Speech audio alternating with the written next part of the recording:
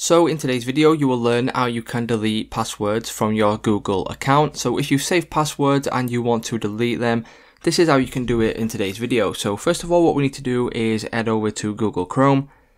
Once we do this, we can now click on our Google profile picture in the top right hand corner. And now we want to select manage your Google account. Once we do this, you will be redirected to this page where we need to go to the top bar there, scroll over to security, click on security, and now we need to scroll down until we see the option for password manager.